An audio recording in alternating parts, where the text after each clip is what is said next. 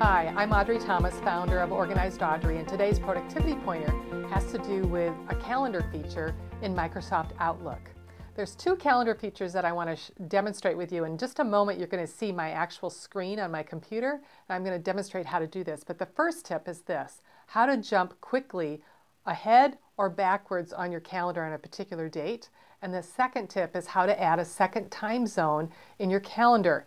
When you look at your calendar day, you can see your time zone along the left side of your screen. But there's a way that you can add a second time zone there, which is really handy if you're working with a customer in another time zone, or maybe even you've got a child studying abroad for a semester.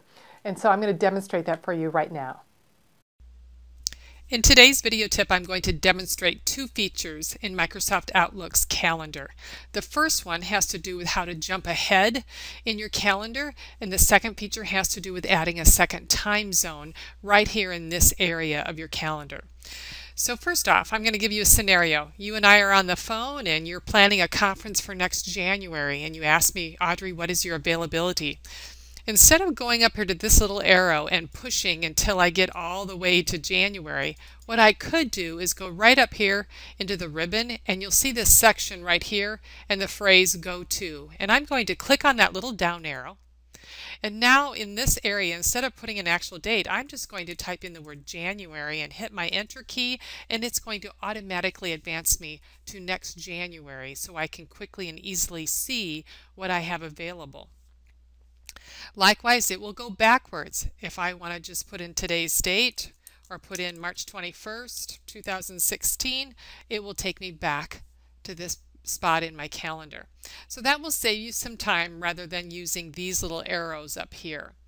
The second feature I want to talk about is how to add that second time zone on your calendar. Some of you are going to find this to be very helpful, especially when you're working with clients in another time zone.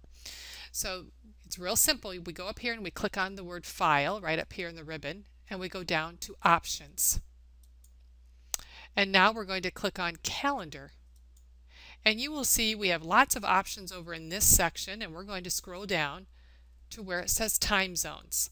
I have my time zone listed as Minneapolis just by MSP, but I'm going to add a second time zone. Right now I have a client in San Francisco by the name of Acme. So I'm going to just list it as Acme. I'm going to scroll until I find Pacific Time, press OK, and now I have that client added to my calendar. Hopefully you will find these two particular features helpful in saving yourself time, and thanks so much for tuning in. I hope you've enjoyed this productivity pointer brought to you by Organized Audrey, where our goal is to help you get more done with less stress. Make it a great day.